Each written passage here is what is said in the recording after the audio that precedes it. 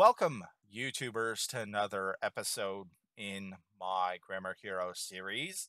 In today's video, I'm going to be going over a test taking strategy you may want to use when you take the Armed Services Vocational Aptitude Battery, that is the ASVAB, or the Pre Screening Internet Delivered Computer Adaptive Test, that is the PiCAT.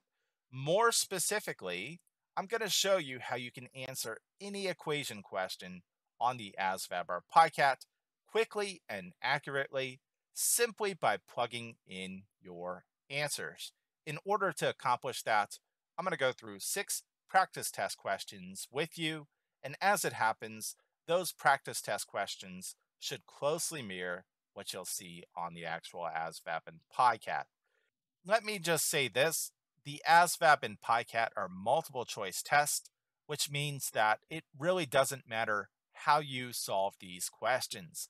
Instead, it just matters that you get the question correct. So if you can solve equations, that's great. Go ahead and do so. That said, if you get stuck on a question that says solve for x or solve for some other letter variable, you can always plug in your answer choices and get the question correct 100% of the time. In order to get the most out of this video, of course, you'll want to pause the video after I read a question, attempt to work out the question on your own, and then resume playing the video to check your solution. As a reminder, you're not permitted to use a calculator or a reference sheet on the actual ASVAB or PiCAT. So as you work your way through these practice test questions, try not to use any of those resources. Finally, I want to mention this. These questions are about as close to the real test as it gets. If you can work through these 6 practice test questions, you should have no issues on test day. And for that reason, I recommend that you don't spend any money on tutoring or expensive test prep resources. If you want a study guide, you could go to your library and check one out for free. Otherwise, I think they cost about $15 on Amazon. So with all that being said, let's go ahead and get started with today's video. All right, this first one says if x plus 1 equals 3, then x equals. Let me just say this. I know this question is very easy, and the vast majority of you can solve it without having to do too much work whatsoever. That said, I want to introduce the idea of plugging in your answer choices using an easy question. That way, when we get to the more difficult questions later on in this video, you'll have the concept down. All right, so again, we have the equation x plus 1 equaling 3, and we want to know what value of x makes this a true statement. Well, one strategy you can use is simply to plug in your answer choices. So let's start with A. We can see that A says 4, which means that we're going to let x equal 4. And what are we going to do with that value of 4? We're going to plug it into our original equation, notably x plus 1 equals 3. And if this makes a true mathematical statement, then we know that A is correct. If it doesn't make a true mathematical statement, then we know A is incorrect. All right, so again, A says let x equal 4, so we're going to go ahead and plug that in right here. This becomes 4 plus 1 equals 3. 4 plus 1 is 5. Does 5 equal 3? It does not. Therefore, you know A is not correct. All right, let's plug in B now. We can see B is 3, which means that we're going to let x equal 3. And we're going to plug that into our original equation right here, notably x plus 1 equals 3. And substitute 3 in for x. This becomes 3 plus 1 equals 3. 3 plus 1 is 4. Does 4 equal 3? It does not. Therefore, you know B is not correct. All right, let's test C out now. C says 2, so that means x equals 2. And we're going to be plugging that into our original equation, notably x plus 1 equals 3. For x, we're going to substitute 2 in, so this becomes 2 plus 1 equals 3. 2 plus 1 is 3. Does 3 equal 3?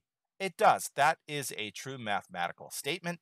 Therefore, you know C is the correct answer. So one thing you want to take away from plugging in the answers is this: whichever one makes a true mathematical statement is the correct answer. Those that don't make true mathematical statements are incorrect. All right, so that was an easy problem. Let's go ahead and move on to a slightly more challenging question now. All right, so number 2 says, if x over 5 plus 6 equals negative 14, then x equals what? So it's important to realize that we're plugging in our answer choices rather than solving equations. So with that said, let's go ahead and start by plugging in our answer choice A. A says 10, and of course we're going to be plugging that 10 into our original equation, x over 5 plus 6 equals negative 14. And if this makes a true mathematical statement, we'll know it's correct. And of course, A being 10 means you're going to let x equal 10. All right, so let's go ahead and plug in 10 for x in our original equation. This becomes 10 over 5 plus 6 equals negative 14. 10 divided by 5 is simply 2 plus 6 equals negative 14. 2 plus 6 is 8. Does 8 equal negative 14? It does not. Therefore, we know A is not correct. Let's go ahead and plug in B. B says to let x equal 100. And of course, we're going to be plugging that into our original equation, x over 5 plus 6 equals negative 14. Let's go ahead and substitute 100 in for x. This becomes 100 over 5 plus 6 equals negative 14. 100 divided by 5, you should know, is 20. So this becomes 20 plus 6 equals negative 14. What is 20 plus 6? That is 26 equals negative 14. Does 26 equal negative 14? It does not. That is not a true mathematical statement. Therefore, we know B is not correct. All right, let's go ahead and plug in C. C says to let x equal negative 100. And of course, we're going to be plugging that value into our original equation, notably x over 5 plus 6 equals negative 14.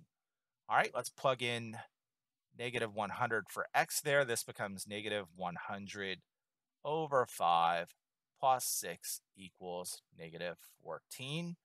Negative 100 divided by 5 is going to be negative 20 plus 6 equals negative 14. Negative 20 plus 6 is negative 14. Does negative 14 equal negative 14? It does. That's a true mathematical statement. Therefore, we know the correct answer to number 2 is C, negative 100. Number 3 says if 4 over 3 times 3 over 4 equals 5k, then k equals. Again, we're not solving this equation. I've done that in previous videos.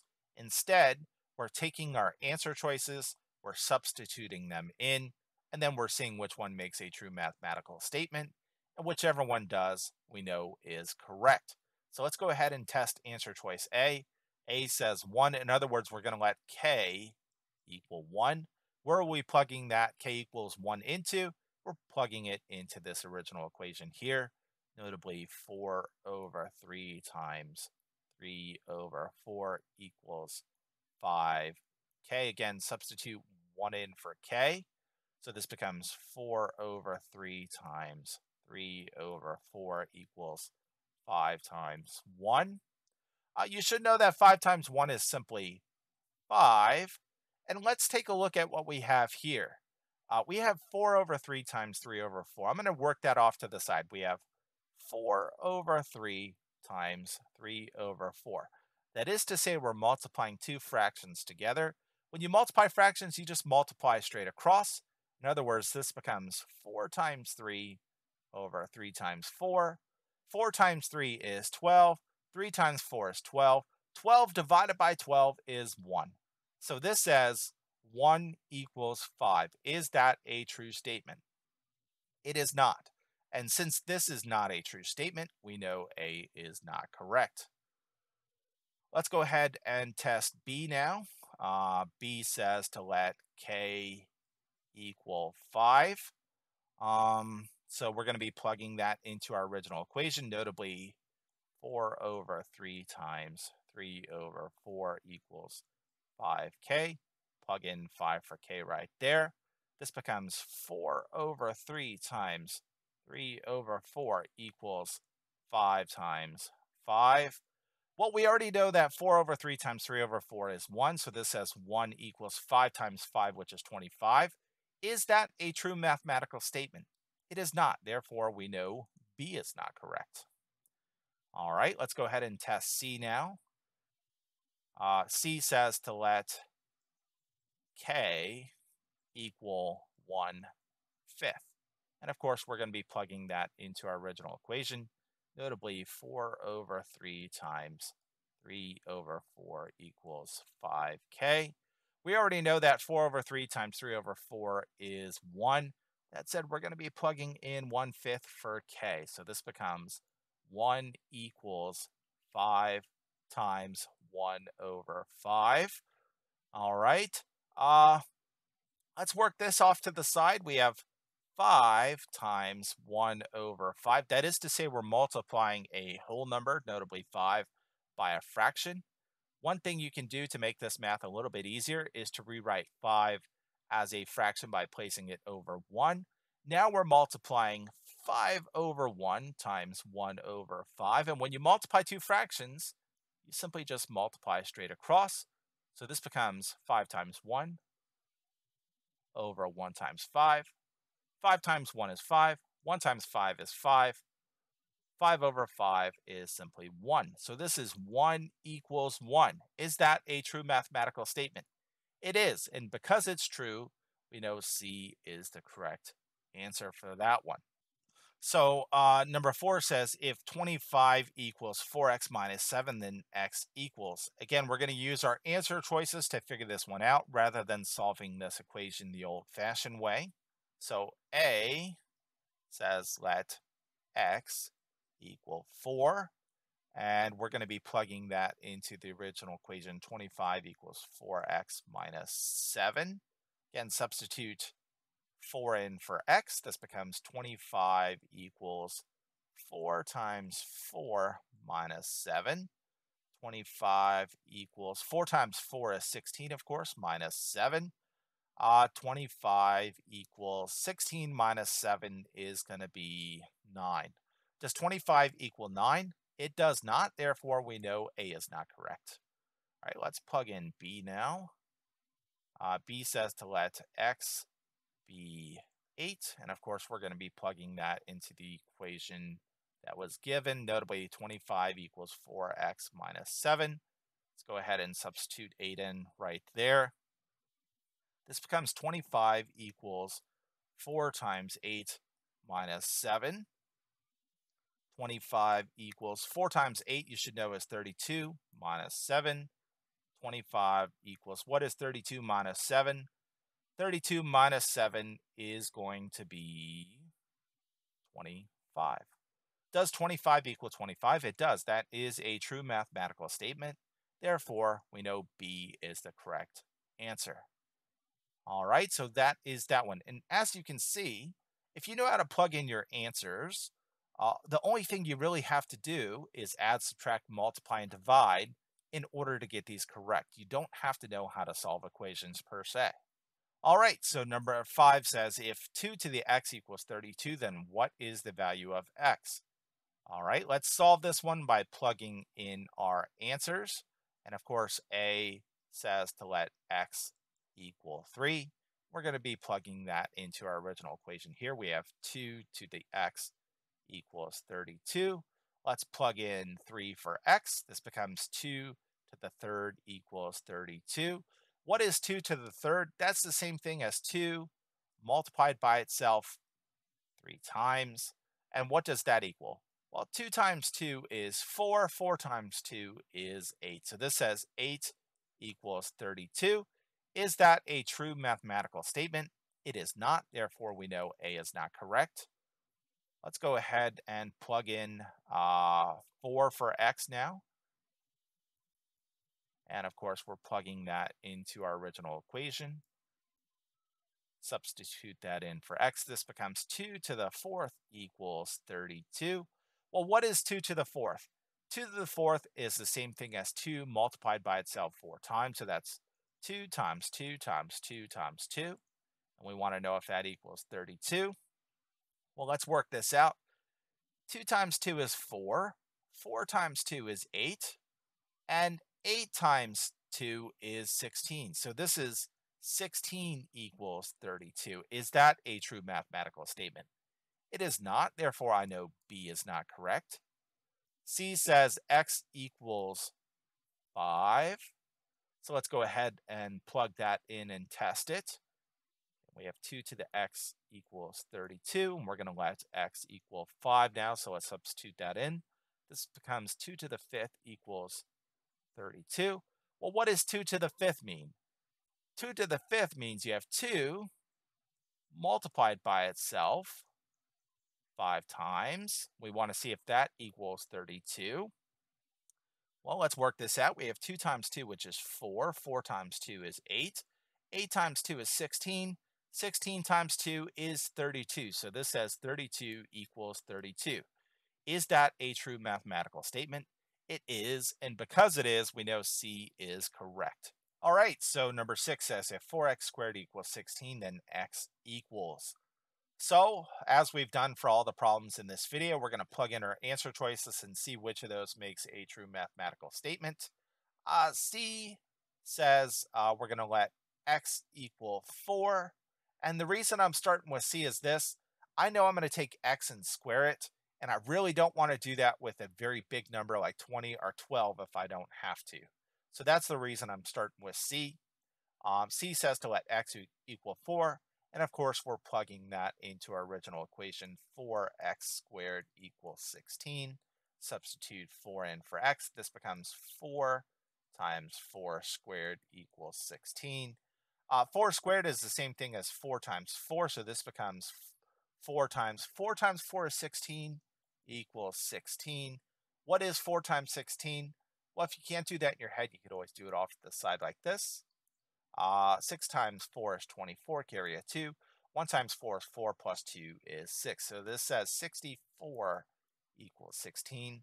Is that a true mathematical statement? It is not. Therefore, you know C is not correct. Let's check D real quick. D says to let x equal 2. And of course, we're plugging that into our equation 4x squared equals 16. Again, substitute 2 in for x. This becomes 4 times 2 squared equals 16. 2 squared is the same thing as 2 times 2, which is 4. So this becomes 4 times 4 equals 16. 4 times 4 is 16. Does 16 equal 16? Yes, that's a true mathematical statement. Therefore, you know D is the correct answer. All right, so that is it for this video. As always, you're more than welcome to leave feedback in the comment section below. And as usual, I hope you found this video helpful. Again, since the ASVAB and PiCAT are multiple choice tests, you do not have to show your work when you solve the questions. Instead, you just have to answer the questions correctly. And for that reason, you can answer any equation question simply by plugging your answers in. If you want to help my channel out, please consider doing one of two things. You can always subscribe to it, and two, you're more than welcome to share links to my videos on social media, including on Facebook and Twitter. And on that note, I'm going to go ahead and cut you loose. Konnichiwa.